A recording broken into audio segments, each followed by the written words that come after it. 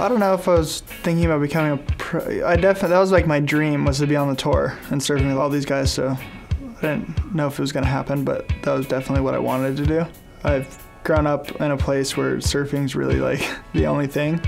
And so, I mean, I've grown up around surfing. It's like been my life since as long as I can remember. My name is John Florence. I'm a surfer. Just finished our new film, View from a Blue Moon. All right, Reddit, ask me anything.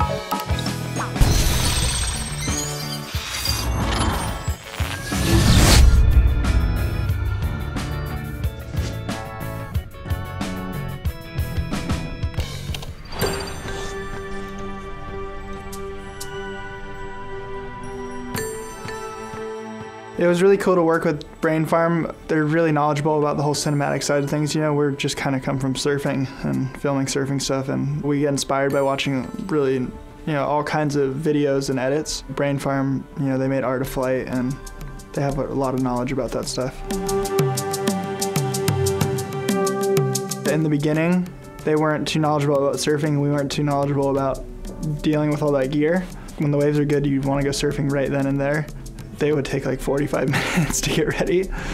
The first trip we had I think we had 20 people with us, which was a huge crew. It was the biggest crew of the whole movie. And then after that, we kind of slimmed it down to what we needed.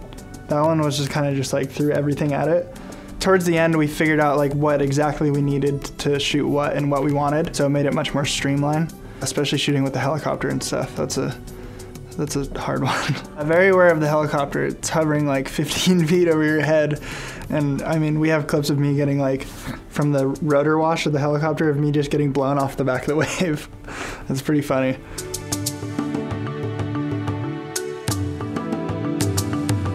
Making a film like this, I wanted to make it because I enjoy working with the cameras and stuff. And I've been working, you know, just shooting photos and stuff for like the past 8 years while just traveling around. We go to all these cool places, so I enjoy shooting photos. That got me into the camera side of things, like to be able to work with all these big cinema cameras and lenses and cinema people and helicopters and all kinds of crazy stuff that you could ever think of. That was one of the main things, and then, you know, getting to go surf all these amazing places with just me and my friends. And I think that's the second thing, like that is like the biggest draw for me for the movie, for making the movie. My favorite spot to film for the movie, probably South Africa was my favorite place. That place was just one of my favorite places to go in general, and to be able to go there and film with the equipment we had was kind of something I've dreamed about for a while because I've been there a lot, and just like, wow, if we could capture this with something amazing, it would be really cool. Yeah, I really enjoyed the tour a lot. The only thing I would change about it would be to make it more in a season, and so we had half year on, half year off. That would kind of allow us a little more time to film and stuff. I would rather do the events back to back to back, and it would give us a big amount of time to do movies and other stuff like that. I don't know if I have a best surfing story overall. I have some pretty funny ones and scary ones. The scariest one was when me and my friend surfed this big outer reef wave, and it was just us two. And we didn't really know how big it was because it was really far out there. And we had the new blow-up vests and all that stuff. And so we paddled out, and we were like sitting there, and I was like, I think we're in the spot right now. And we paddled over like a smaller wave, and then there was like maybe like a 20-foot wave breaking behind it. And I was just looking at it like, we're not in the spot right now. And it landed on us, and I was like underwater for a while, and I was kind of trying to stay calm. So finally I was like, okay, I gotta go up. And so I pulled my vest, and it blew up, and I slowly started going up. And then right as it got to the surface, another wave hit me, and I just went straight back down. And I was just like, oh no, this is really scary. And then I kind of was getting rolled with the wave because my vest was blown up. It was just a long time underwater, 2 waves, and really kind of a scary moment because if we had no water safety or anything. It's all really a personal preference kind of thing, and I mean there's so many things that go into a surfboard, whether, you know, the waves that you're riding. I don't think about the boards that much, to be honest. I just get boards and tell them how I kind of want to change it, and then change it to that, you know. It varies from big wave boards to small wave boards. All the boards are so different for such different kinds of waves. Changing the shape of the tail, changing the concave in the bottom of the board, you know, how much lift you're getting out of it and how fast the board goes down the line. And you know, when you add things, when you're like, okay, I want my board to go really fast across flat sections, then it's gonna make the board stiffer. So you lose things when you add things, and it's kind of finding that happy medium. You're very happy when you find a good board, like when you find a really good board that works for a certain type of wave. Small waves are the hardest, but when you find a good small wave board, it feels amazing. And I won't ride it until I have a heat, because I'll just end up breaking it. My boards last probably, if I'm like free surfing, 2 weeks. Yeah, they don't last very long. When I'm in Hawaii, like I surf a lot. The other winter I broke like 38 boards or something. I had a big pile of them in my yard. I surf a lot, and the waves we surf in Hawaii like to break your boards.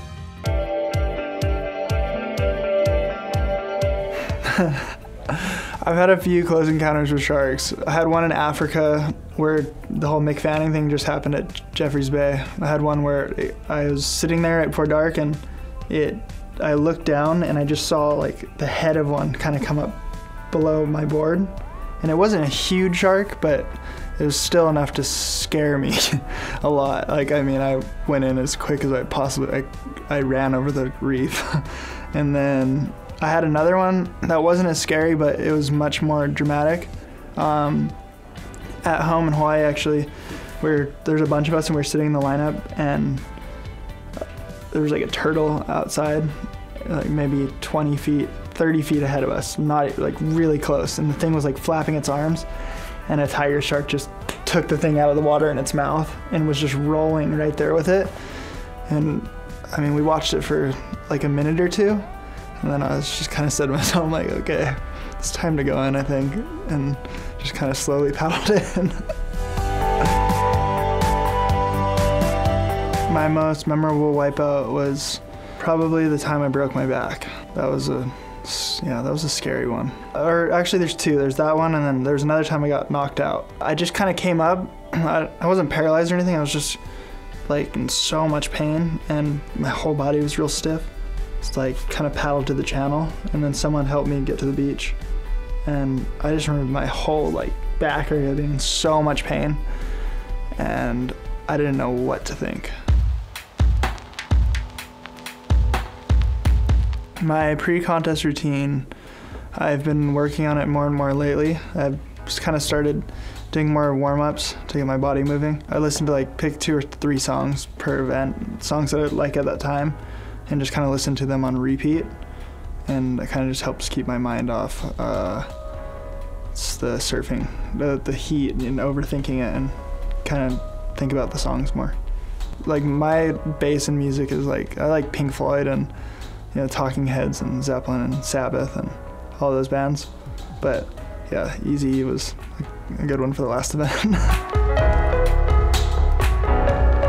I see surfing changing a lot with bigger waves, a lot more paddling into bigger waves on that side of things, and then I see it going to the air a lot more, and with bigger flips and more spins, and yeah, just in general bigger airs on bigger waves. It's just kind of where the progression has been going, for a pretty long time now.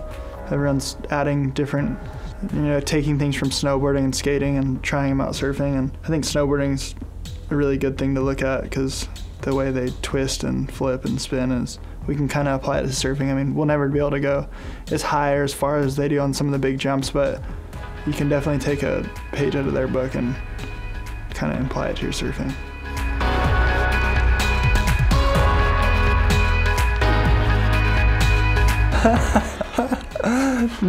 I haven't heard the phone ring, but I'll make sure to listen for it. That's really, really funny though.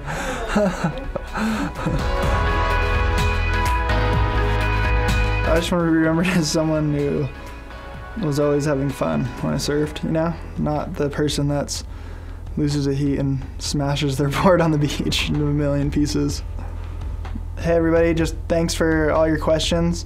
I appreciate everyone coming on and asking, and I hope you guys enjoy the movie.